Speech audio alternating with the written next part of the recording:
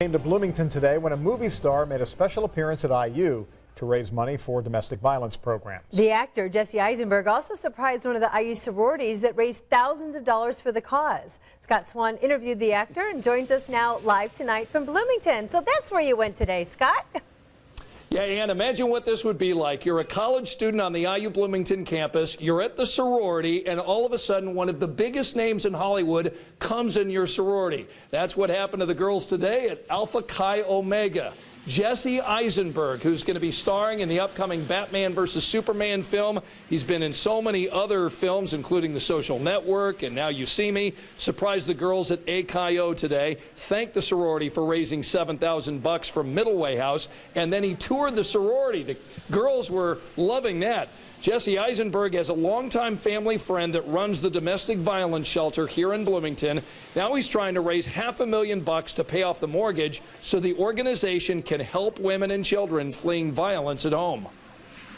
So it seemed like the perfect opportunity for me to use kind of my public persona, which I often, feel ambivalent about or uncomfortable with, for something that I don't feel ambivalent about and something that I feel very comfortable with, which is helping, Middleway House and trying to stop domestic violence. Many of the people who come have no other option. There's just no place else to go.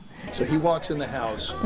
What were you thinking? I was shaking, completely sweating, and I was like, oh my God, I'm already going to throw up, let me throw up more. So it was just so nerve-wracking, but it was amazing meeting him. He's such a nice guy. It's been great to see, I'm going to sound old now, but the young people, I sound like my grandmother now, become interested and engaged with such a wonderful organization that is steps from their university.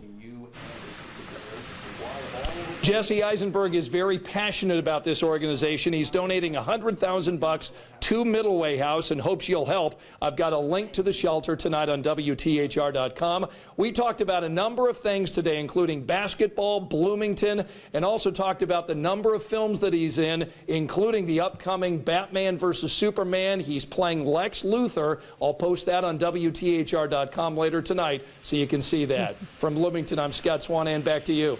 All right.